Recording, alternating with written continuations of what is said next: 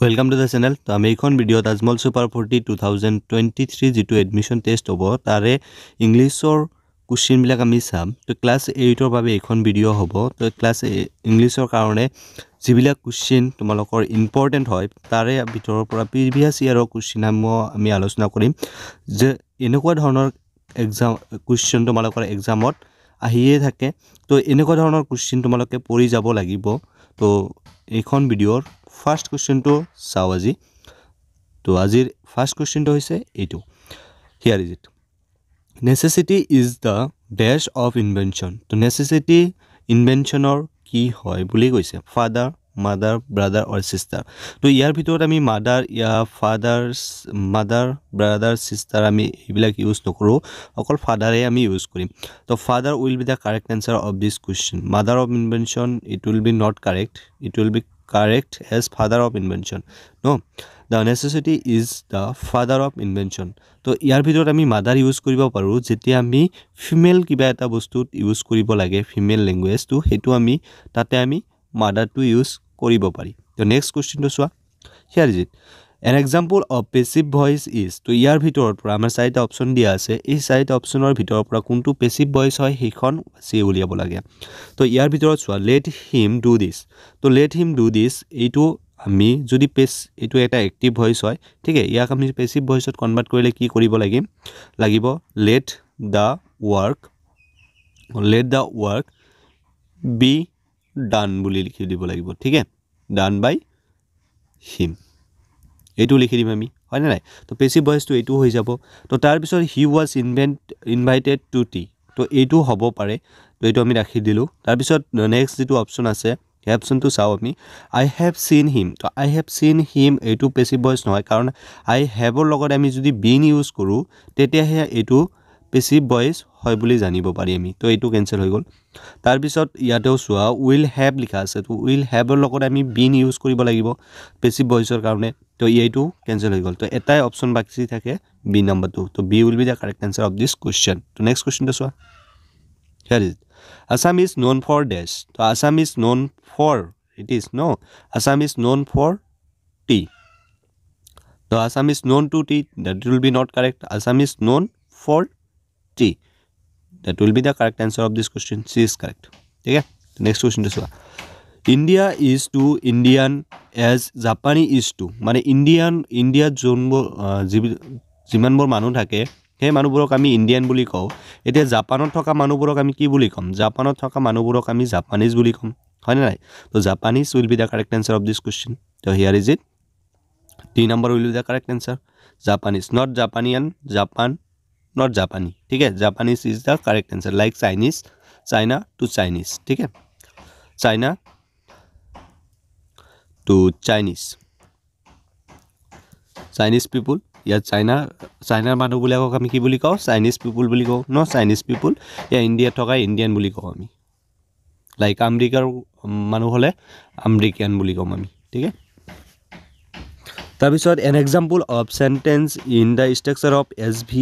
SVO that means subject plus verb plus object ঠিক আছে তো ইয়াতে দিয়াও আছে তো এনেকুৱা ধৰণৰ হ'ব লাগিব এনেকুৱা ধৰণৰ কোনটো দিয়া আছে সেইখিনি চালে হল তো Narendra Modi become the prime minister তো Narendra Modi that is subject and verb to হল কি মানে এটো সাবজেক্ট আছে এখানে ইয়াতে become to verb তাৰ পিছত the prime minister এটো অবজেক্ট নহয় এটো এটা পজিশন বুজোৱা হৈছে ঠিক আছে তো এটো অবজেক্ট নহব তো ক্যান্সেল আউট হৈ গল এটো then I have won the match তো have to ইয়াতে অক্সিলারি ভার্ব ইউজ কৰিছে ইয়াতে কোনো অক্সিলারি ভার্ব নাই cancel then I came study that is time not an object ঠিক আছে তো অবজেক্ট বিলাক কি হৈছে বস্তু হ'ব লাগে বা কোনো এটা প্লেস হলে হ'ব তাৰ পিছত চোৱা he went home তো he went home will be the correct answer of this question ঠিক আছে ইয়াতে চোৱা আমাৰ verb plus এটো সাবজেক্ট আছে এটো verb তাৰ পিছত কি দিয়া আছে এটা অবজেক্টও দিয়া আছে আমাক ঠিক আছে তো অবজেক্টটো আমাক দিয়া আছে তো এটো হৈ গল আমাৰ SVO ফৰ্মত তো এটো আমাৰ কাৰেক্ট आंसर হ'ব A নম্বৰ ঠিক আছে নেক্সট কোৱেশ্চন তো চোৱা তো নেক্সট কোৱেশ্চনত কি দিয়া আছে চাই লও আমি here is it the India is dash Asian country India is dash Asian country India Asian country মানে এছিয়াৰ আগত আমি কি ইউজ কৰিম a and or the a to কি হয় এটো এটা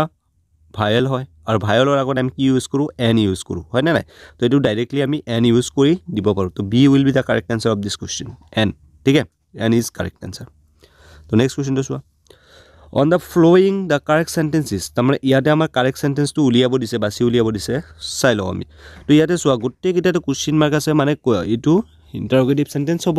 হয়নে নাই তো ইণ্টাৰগেটিভ চেণ্টেঞ্চৰ কাৰণে কি লাগে অক্সিলাৰী ভাৰ্ব যদি থাকে অক্সিলাৰী ভাৰ্বটো আগত দিব লাগে তো ইয়াতে চোৱা এই নম্বৰত অক্সিলাৰী ভাৰ্বটো আগত দিয়া নাই তো এইটো কাৰেক্ট নহ'ব ছাবজেক্টৰ আগত দিব লাগে অক্সিলাৰী ভাৰ্বটো ক'ত দিব লাগে ছাবজেক্টৰ আগত দিব লাগে ঠিক আছে তেতিয়াহে আমাৰ কুৱেশ্যন মাৰ্কটো আমি ইউজ কৰিব পাৰি তো ইয়াতে এই নম্বৰত দিয়া নাই তো এইটো কাৰেক্ট নট কাৰেক্ট হৈ গ'ল মানে এইটো কাৰেক্ট নহ'ল দেন নেক্সট ওৱান কি দিছে ৱেৰ ইউ ষ্টাৰ্টে তো ইয়াতে দিয়া আছে এইটো আমি অপশ্যনত ৰাখিব পাৰোঁ বি নম্বৰটো দেন চি নম্বৰটো আমাক কি দিয়া আছে ৱেৰ হেভ ইউ বিন ষ্টাৰ্টে হেভ ইউটো আমি প্ৰেজেণ্ট ফৰ্মত ইউজ কৰোঁ কিন্তু আমাৰ ষ্টাৰ্টেটো কি দিয়া আছে পাষ্ট ফৰ্মত দিয়া আছে তো এইটো কেঞ্চেল তাৰপিছত হেভ ইউ বিন ষ্টাৰ্টে অ'কে এইটোতো কেঞ্চেল হ'ব কাৰণ অক্সিলাৰী ভাৰ্বটো ছাবজেক্টৰ পিছত দিয়া আছে আগত দিয়া নাই তো এইটো কেঞ্চেল তো এটা বাছি থাকিল বি নম্বৰ ঠিক আছে তো B will be the correct answer of this question তো নেক্সট কুৱেশ্যনটো চোৱা দ্য নাউন ফৰ্ম অফ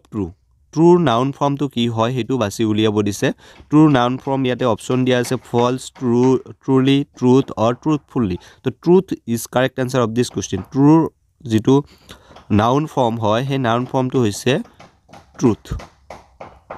ঠিক আছে truth is correct answer of this question C is correct next কুৱেশ্যনটো চোৱা of the following the correct sentences তো এইকেইটাৰ ভিতৰত কোনটো correct sentence হ'ব সেইটো বাছি উলিয়াব দিছে মাই ফাদাৰ ব্ৰাদাৰ্ছ তো ইয়াতে ব্ৰাদাৰৰ পিছত কেৱল এপষ্ট্ৰফি এছটো আমাক দিয়া নাই ঠিক আছে এপষ্ট্ৰফি এছটো আমাক এনেকৈ দিয়া নাই ঠিক আছে এইটো দিয়া নাই তো তাৰ কাৰণে এইটো কেঞ্চেল হৈ যাব তাৰপিছত চোৱা